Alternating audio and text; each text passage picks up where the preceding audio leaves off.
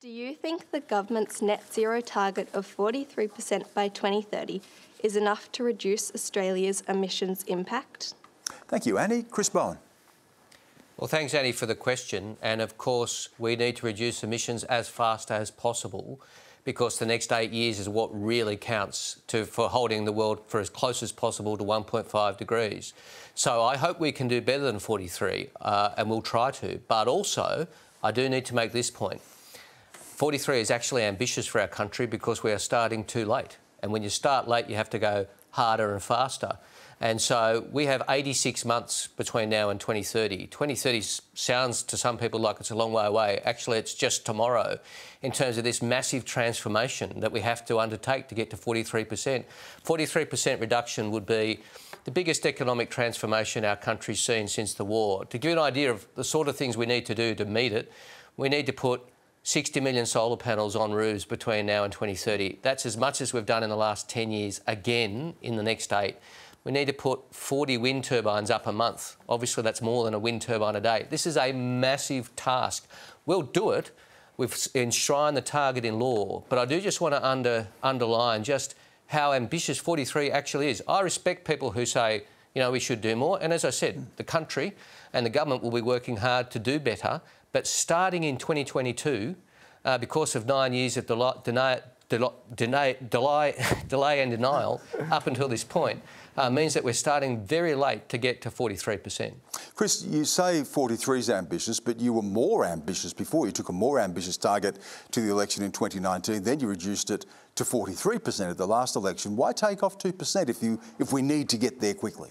Starting 3 years later, Stan. Starting 3 years later means that you have to recalibrate your policies. And also, I make this point, 43% is not just a target, it's the modelled impact of our policies. So it's one thing to set a target. You know, with all due respect, that's the easy part. Then my job as the minister and the government's job is to move the levers to achieve it. That's the hard part.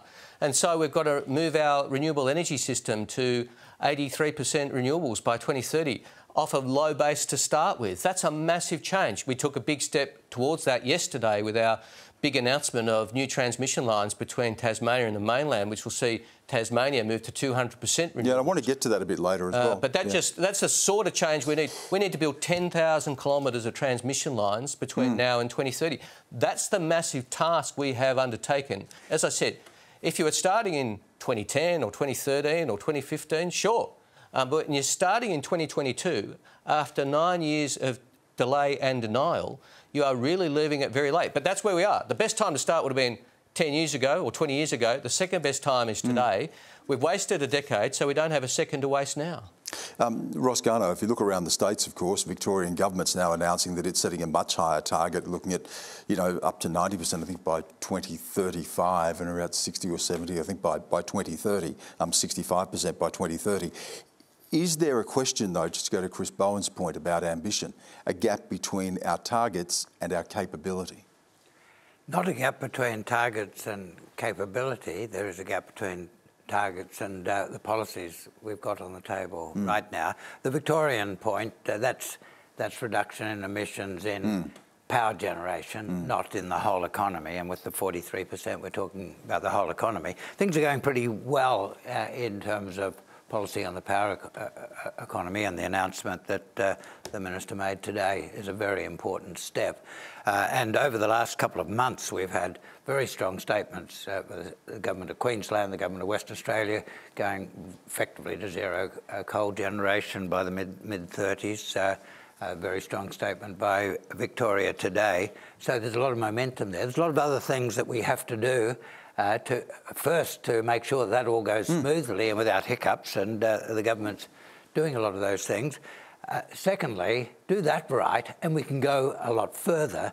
But 43% is within the range of developed countries. It puts us in the game. Is it ambitious enough? Would you, if you were giving advice, and you've been in situations where you've done just that, would you have been aiming higher?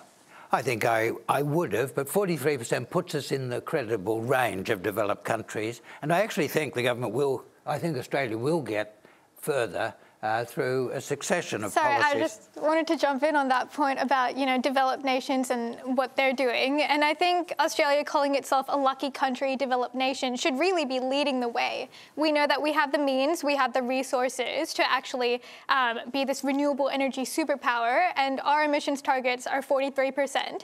And that only accounts for domestic emissions. That doesn't even account for the fact that we're one of the biggest exporters of coal. And then whenever other countries like India and China have emissions, when other countries like India and China have emissions, we just keep blaming them. But we're actually exporting the source. We're exporting the coal. We're mining the coal here, and we fail to account for our responsibility. We've seen the Victorian government announce 95%. We see that the Climate Council is saying that 75% emissions reductions by 2030, and we only have 43. That's simply not good enough. I'll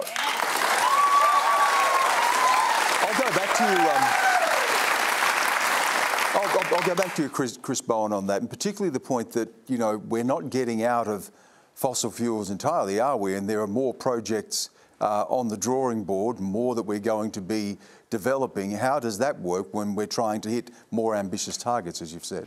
Well, all of those projects which people talk about have to go through very rigorous assessment, including against our new safeguards reforms, which will require large emitters as a matter of law to reduce their emissions, and we'll have more to say about the detailed design, including new entrants. But to Varsha's point, I understand the point she makes, but also we are accountable for our own emissions. We can't say, the cars are made in Japan, so we don't need to reduce our emissions here in Australia out of transport. We don't say that. We would never say that. What we do need to do is prepare our communities for change, and we've been doing that. We need to create new jobs in regions that mine coal and produce coal-fired power. Our policies do that so that we have a transition, or as I prefer to call it, transformation, which is just in every term, just for everyone, and so that we're creating those jobs, because the majority of our trading partners are committed to net zero. The vast majority of the people who buy coal from us are committed to net zero by 2050 or 2060, so we need to be very clear with coal communities that change is coming, and we will create the new jobs in the new energy. The 604,000 jobs that our policies will create, 5 out of 6 of them are in the regions. That's important because I want to make sure this transformation is just for everyone.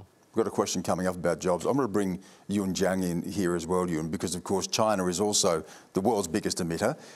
It's looking to its target of 2060 net zero emissions, but it's also realised now, after having more blackouts, that it's going to be relying on fossil fuels for a lot longer and building more coal-fired power stations as well. How do we, as a globe, achieve that when we have China still with a heavy reliance and with geopolitical tensions impeding meeting these targets as well? Yeah, I'll just address the geopolitical tension first. We're talking about, developing technology, potential for Australia to become a technological superpower. Well, the fact is that Australia is a relatively small country. Our population is relatively small.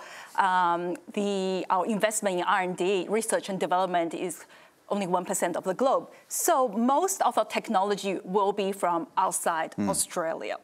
But what's happening now, a very worrying trend for me personally, is I'm seeing a technological decoupling between the United States and China, where the United States is trying to maintain as much lead in technology as possible while somewhat constraining China's development in technology. So what's going to happen is that there will be a two-track of the technological development that's highly inefficient in terms of advancing technology. And I am very worried about implication for green technology from that. Yeah, I'm all for Varsha's renewable energy superpower, and just written a book about it. And if we do you're allowed one plug, Ross, and that's it. It is the ABC. And if we do that right, we'll go quickly from minus 43 to minus a big number, and then we'll keep going, and we'll not only reduce our own emissions to zero, but we'll help the rest of the world reduce their emissions to zero, including China. I think China is deeply committed to the zero emissions by 2060, and when you've got such a carbon-intensive economy, that's a big job. They actually have to get there a bit earlier, but it's a huge job. They're going to find it easier if we're using our renewable energy to turn iron ore into iron, so they don't have to do it there, burning coal with a lot of emissions. We have to be able to talk to each other, and we're going to get to that issue a little bit later as well.